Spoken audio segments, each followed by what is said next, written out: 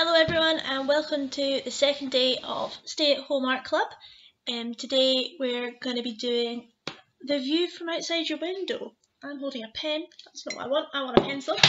We're going to be doing a pencil version and then a more colourful version with maybe some kind of more imaginative bits added if the view outside your window isn't really what you want to draw right now. Maybe there's some scaffolding up, I don't know.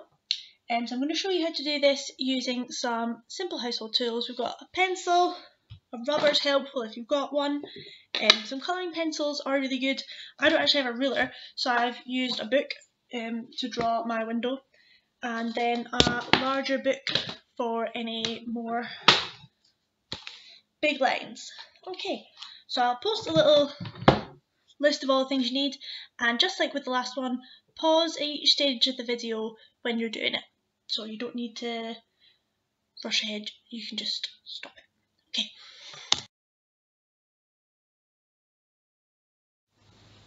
Alright, so let's get started. I'm going to be drawing with a much darker line than you guys will be, just so it can show up a bit better on here.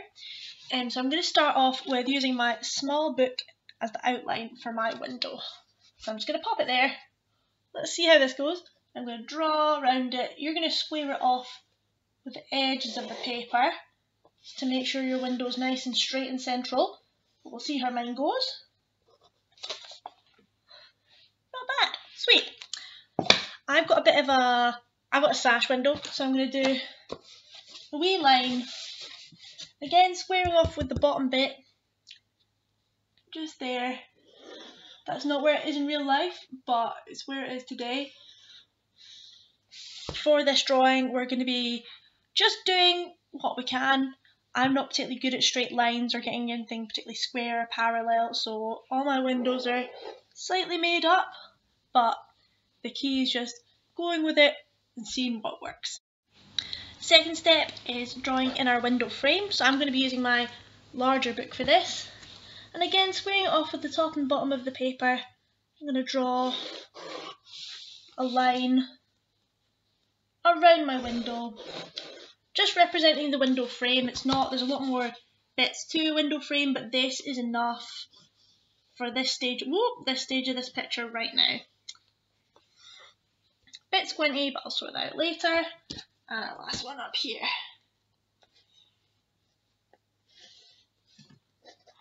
Oh, near enough is good enough. Right, so now might be the time you're thinking, how are you going to teach us to draw something out our own windows when we're all looking at different stuff? That's a really good question. I'm not going to do that. I'm just going to talk you through a few wee techniques to help you get the best representation of what you're seeing as you can. So the thing I'm starting off with is I'm looking out onto some tenements, and those tenements, the roofs are at slightly different levels. So I've just made sure to look at how big the difference is between them. Are the roofs the same size? Looking at how do the tops of the chimneys line up?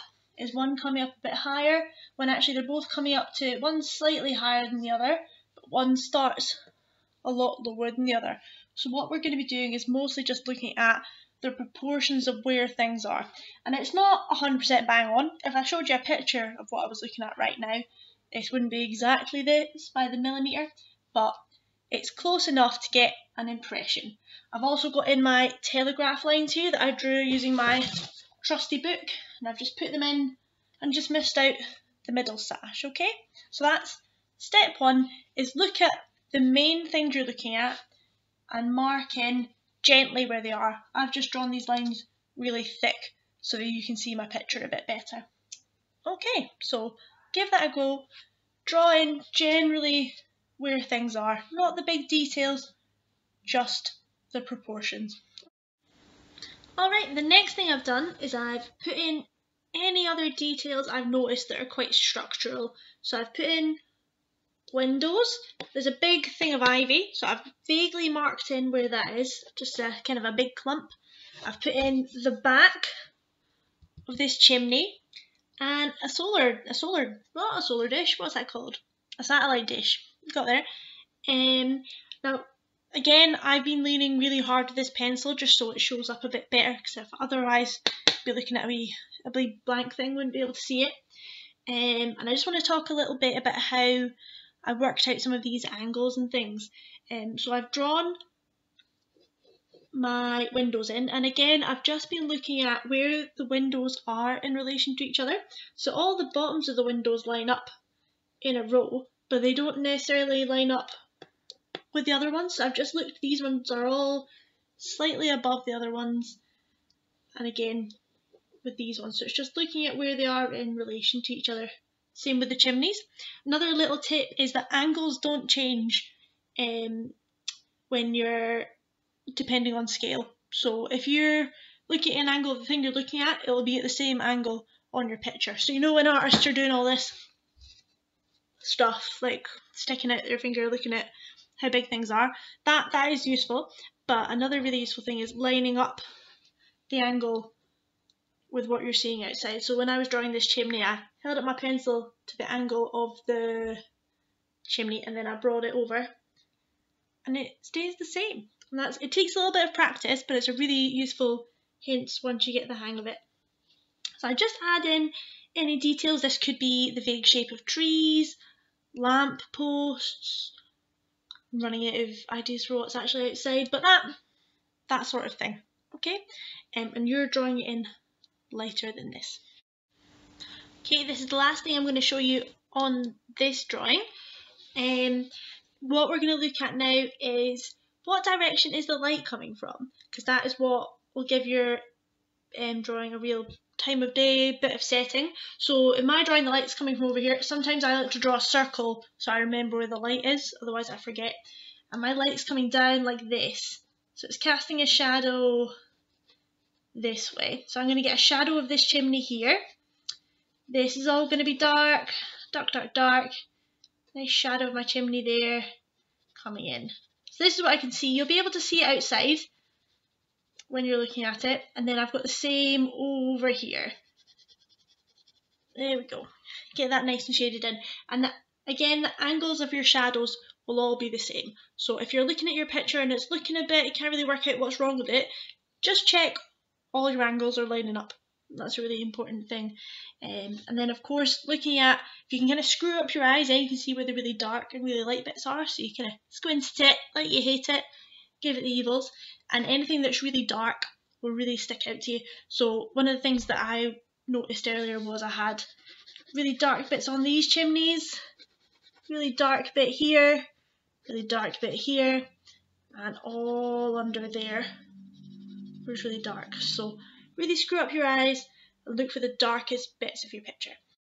Alright guys, I'm just going to talk you through some little drawing techniques I've used in this picture, just in case you want to have a go at them. So for my lovely blue sky here, I've done some very gentle shading, and the way I've done that is I ripped a nice bit of paper, gave it a nice vaguely cloud shaped edge, and then I placed it on here where I want my cloud to be, and then I scribbled using my pencil all over here, and then I gave it a rub and spread the graphite up and into my sky and spread that all over. And what that does is it leaves you with a nice white section where your cloud is, and like kind of a nice soft graphite-y sky. Another thing I've done is when I'm shading in my windows, I've just been doing a little bit of shading, again showing where my light's coming from. I've got all the shading on this side, and you can see that when you're looking at the windows, they won't be entirely dark anywhere. I've also got my ivy. So my ivy, I've not been trying to draw it into too much detail, because what you'll find is if you put loads of detail everywhere, your drawing starts to look a bit cluttered and a bit messy. So what I've done is I've just been putting in some little V's in any sections where I've screwed up my eyes and it's looked particularly dark. So I'm just giving it a suggestion of ivy, and that kind of gives it enough detail to know that there's something growing there, but not too much that it draws the eye. Similarly, when I've been drawing the slates in, I decided not to draw in the slates on this roof, because if I drew them all in one by one, it would just take a lot of time, and it wouldn't. I knew I couldn't draw them straight enough for them to look 100% perfect, so I've just left them out, and you don't really notice, to be honest. Like on this one, I've just done some light lines. So there's also line weight. Line weight is very important. Line weight is talking about how dark and how thick, or how light and how thin a line is. And that's a really easy way to do shading. So for example, I've put this line in really dark and quite thick, and it already looks like shadow, whereas the line on the outside of my leaf here is basically non-existent. I've done it really, really, really lightly, and that makes it look like the sun's hitting it. Okay, and then one final thing is, if you want to put anything in front of your window, just to cheer it up a bit, so I've drawn in some of my plants, and for drawing those plants, I started off with a kind of a stick, and then I drew some kind of teardrop shapes. So this isn't really where the leaves are at all. I've just kind of put in the main ones, and then I've shaded them differently, again according with where the light is. So that's your squinting up your eyes tips. That's what will really help with that. Okay, so that's all the tips for drawing in pencil.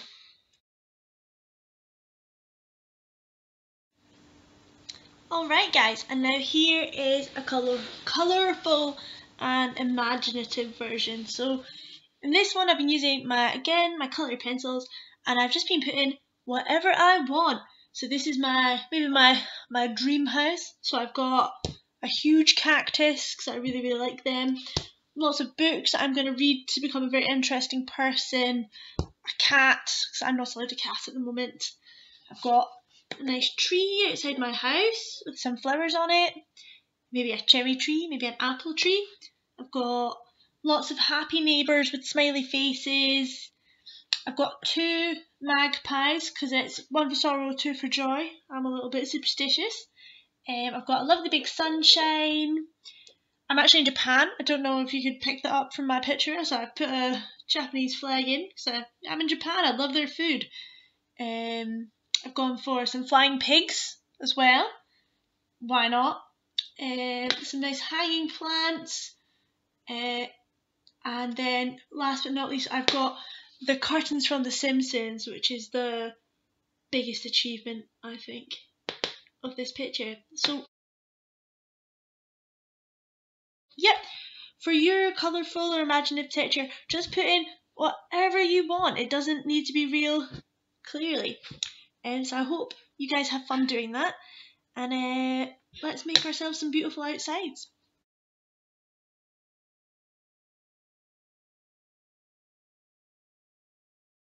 Alright guys, that was your second instalment of Stay at Home Art Club. I'll see you all tomorrow. What's my joke of the day? My joke of the day is, why couldn't the bike stand on its own? Because it's... I've forgotten. Because it's too tired. That's why. Alright, stay inside guys and wash your hands. Take care, bye!